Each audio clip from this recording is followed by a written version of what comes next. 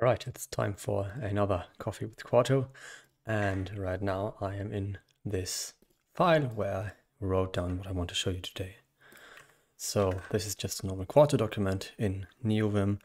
We press leader QP to open the preview because I have already enabled the Kickstarter configuration.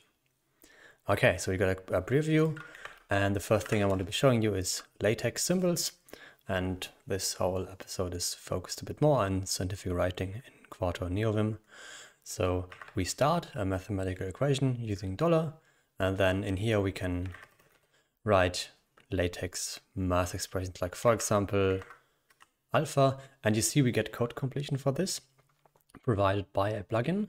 Now the difference here is if I select this now and hit just keep typing, it will just insert it here. I can save the file and we get it in here. And right now it just renders the dollars because the dollar is expected to be right next to whatever is finishing the math equation. So $1 for inline equations and $. And I think we have a snippet for this configured. This? No, it's a line. I don't know. I need to check out if we have a snippet for this. Might be. If we don't, we should probably add a snippet for inline mathematical equations. So in here we can write more math. And the fun thing is also using the completion here. Well, there's a bunch of mathematical stuff here. Like for example, let's go for beta. If we don't keep typing, instead we hit enter, it will insert this in here using, if our font supports this, it will be displayed directly. And this is a bit different. This here will be rendered in our browser using MathJax by Quarto. And this here is the actual Unicode character. So if you are in an environment where you don't have access to math rendering or LaTeX, you can use Unicode characters. But this is not like a feature of Quarto, it's just Unicode stuff. And this is where we get the code completion for. And it can be quite handy. So if you don't want the Unicode character, you hit enter. If you only want the expression, so that then you can use this in a math environment, then you hit just spacebar. All right, there's a couple of things in Quarto NVim Kickstarter which I haven't enabled by default because things like the Git integration can sometimes take longer to load if you have a very large repository. So I didn't enable it by default. Let's just open NVim without anything, and then we hit S for settings. Now we're in our settings folder. And let's hit leader FF, so spacebar FF to find the Git folder.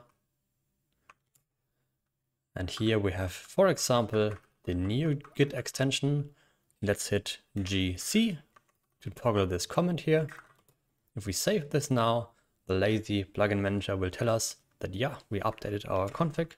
So if we hit leader VL, it tells us, okay, we configured NeoGit, but we haven't installed it. We just hit capital I, or we could have just closed it and opened it again. It would have installed it automatically. Now NeoGit is installed. And if we now close it again,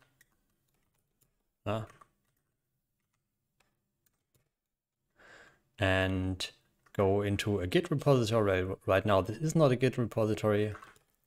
So let's make it one, git init. And let's open up neovim in here. And let's press leader GG for NeoGit. And this opens up NeoGit. And we can add some files here. It gives us a warning that we don't currently have any commits on the main branch. Makes sense. We have staged our changes using S. Let's hit CC to commit. Let's call it initial commit. Save and quit using :X. Here, and we got it. We can push and pull using capital P and lowercase p, but right now we don't need this. We just press Q to close it. So this was the Git integration as an example of configuring optional parts of the Quarto neovim extension.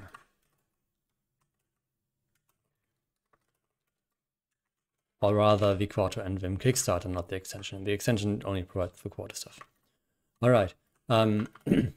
Now, in scientific writing, we of course want to have references. So let's go into our YAML header. We start typing bib, and we get a snippet which automatically inserts this references.bib file. Right now, we do not have a references.bib file. So let's create one. We could just manually create it and copy and paste stuff in it. As an example, we can use the citation line here, the bib tag line from the Quarto GitHub repository, or we can use Zotero. Zotero is a great open source plugin manager. You can download it on zotero.org. It's also integrated in RStudio, so it makes sense that we can use it in neovim here as well.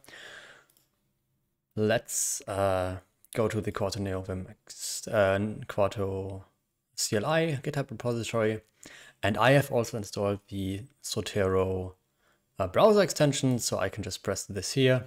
It will automatically insert this into my Zotero library. Let's pull this over here. This is my Zotero library. I just created a folder for just this Quarto demo. And what I want to do now is I want to export this collection using the beta bibtag extension, which you have to install separately. You just Google or DuckDuckGo for Zotero beta bibtag. And then let's save it here, and let's call it just like we called it in the YAML file, references.bib. All right, all good to go. Now we have some references. And this means if we start typing hello, look at, and then at symbol for references, we get a completion for this reference. And we hover over it and we get more information about it using tab. So we accept this, save, and start our preview again. And we have our beautiful reference here. Now, bibliography are not the only things you can reference. We can also reference headings and other things. So for this, let's insert an image and cross-reference it. Well, how do you get an image into neovim? One way is using an extension which we include in the Quarto and Vim Kickstarter, which allows us to just paste in images.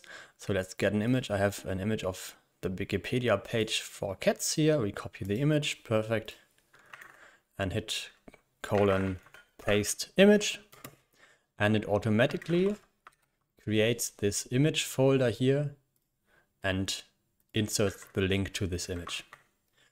Now, if we use instead the figure shortcut or figure snippet, we see what other options we have. We can give it a caption. So caption would just be a cat, I guess. Then there's the link to the file, and then we need to give the reference. So this would be curly braces, hashtag fig minus cat, I guess. And now we get into talking about upcoming features, because right now, if I now want to reference this figure, it works because I changed something already in the Kickstarter configuration, which, wait a second, did I already change that? Let's check it out. So let's open just nvim here, S for config. And now we go into the completion plugins. Oh yeah, okay.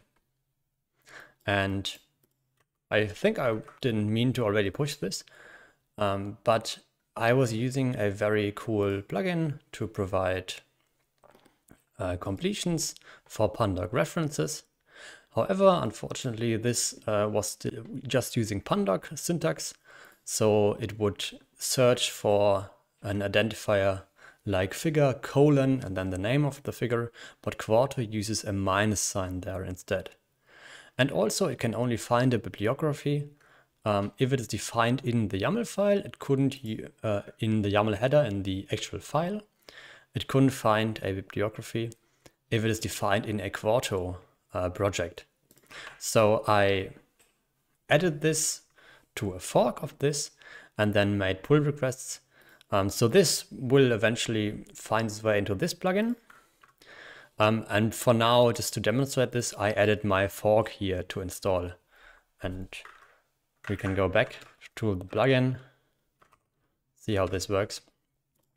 So now we can use a minus here, or if we use the old syntax for normal pandoc, we also get completions here.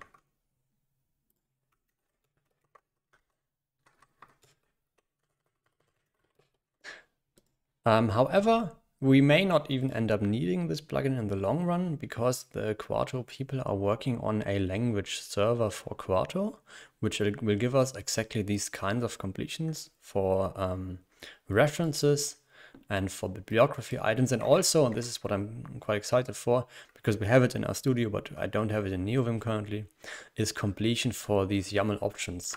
Like here, it would suggest that we could use format, for example.